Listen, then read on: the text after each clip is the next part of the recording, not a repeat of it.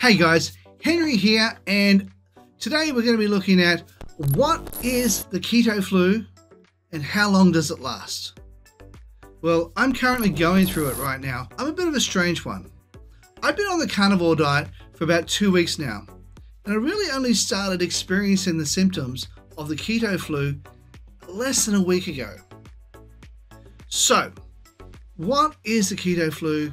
And what are some of the symptoms and how long does it last? Well, let's go and have a quick look at this. We're here at a blog called Intermountain Health, and we'll just have a quick read of what it says. Your body's response to entering ketosis can often mimic symptoms of the flu, thus the name keto flu. Essentially, you're feeling the symptoms of withdrawal from carbs. Your body burns carbohydrates or glucose for energy by default. So, switching to a fat-burning process confuses your body. When carb intake is drastically reduced, such as on the ketogenic diet or carnivore diet, your body is depleted of stored glucose and instead turns to burning fatty acids for energy. This is the metabolic process of ketosis. Okay, so what are some of the symptoms? And what are some of the symptoms I'm currently going through?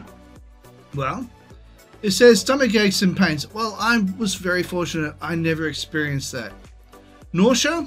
Well, last week, or earlier this week I should say, I had some mild dose of feeling nausea, and that was probably in the early part of the week. It was like Monday, I think it was.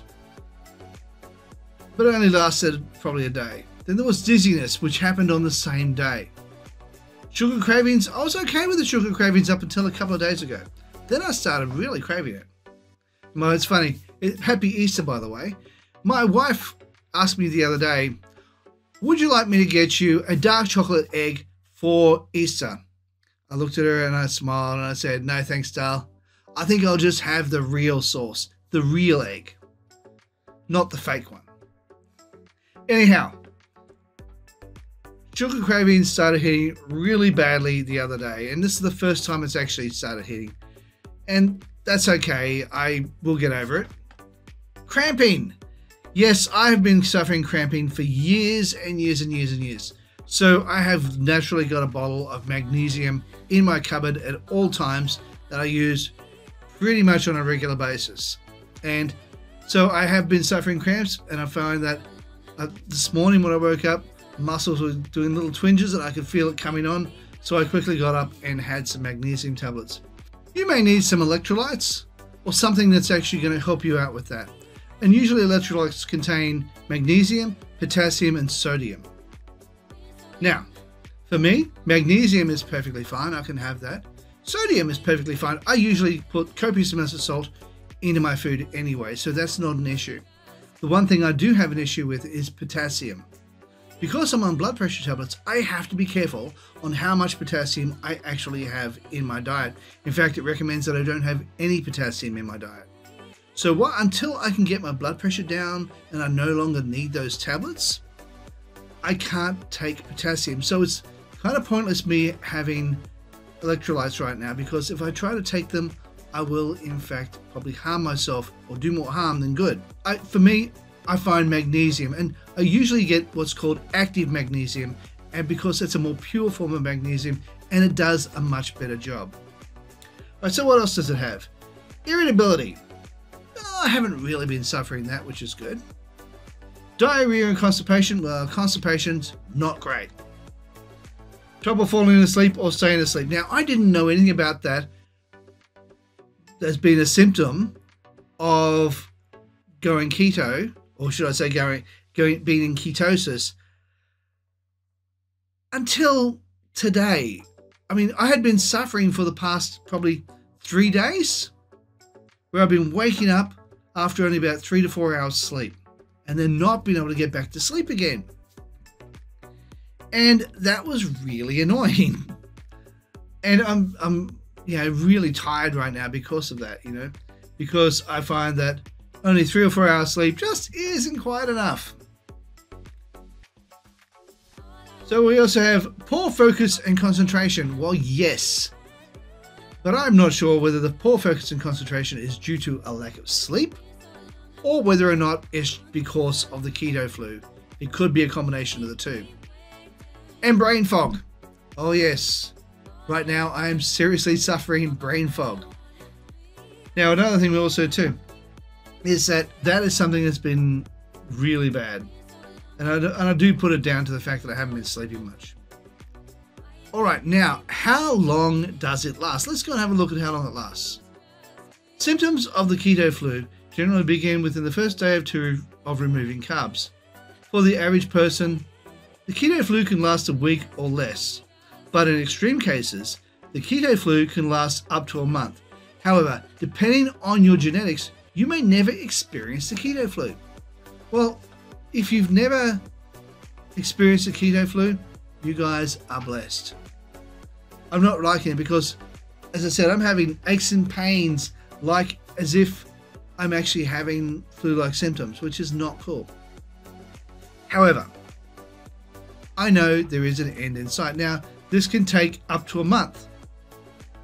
Well, and I'm suspecting, it says it will last less than a week for most people, but it could last up to a month. Now, I can prepare myself for the potential for a month or more, especially with how bad my fatty liver is right now. Anywho, and also notice with the carnivore diet that when you eat more meat and protein and fat, you don't tend to eat as often. Now, I had gone to a point where I had been eating the carnivore diet, and what I've been doing is I used to eat only one meal a day, but then I would snack really ferociously afterwards because I found one meal a day was like not quite enough.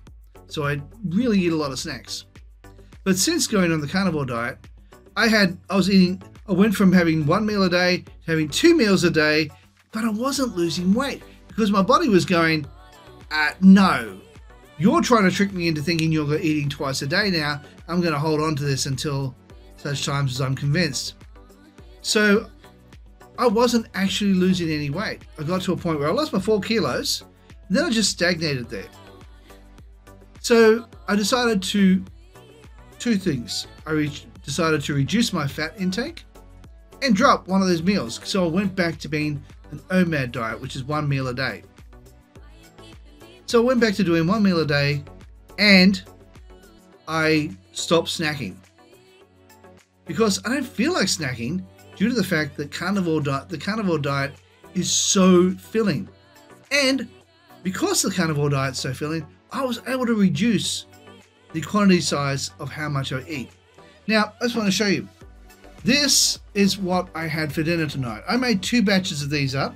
Now, this is a carnivore quiche.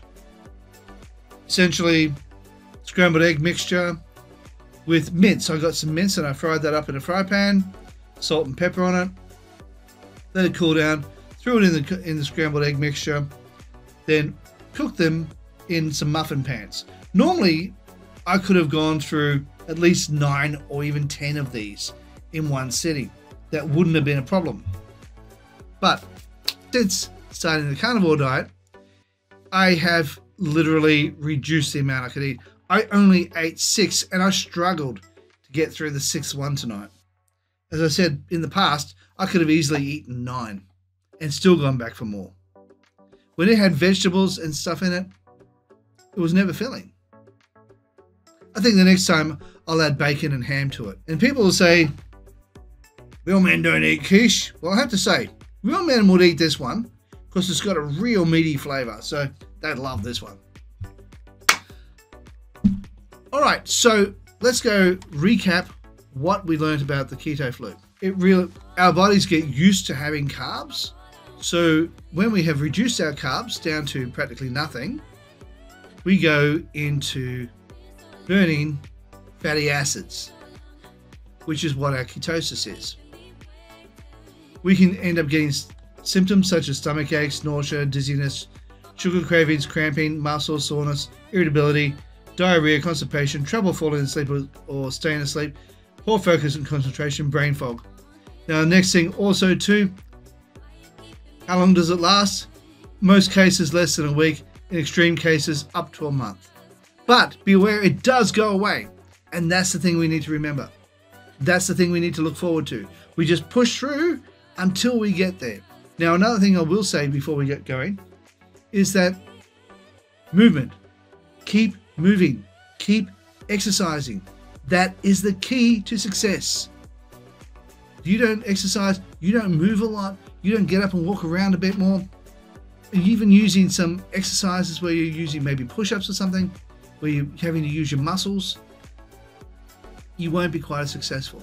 Now, if you like this video, please consider smashing the like button, as well as subscribing, and also hit the bell icon so you can be notified when we upload more videos. Hey, while you're at it, why not consider sharing? Also, leave a comment down below and let me know how you're going on your carnivore diet or keto diet, whichever one you happen to be on. Or if you're beginning to just decide on which one you're going to do if you haven't already started. All right, guys, thank you so much for watching, and bye for now.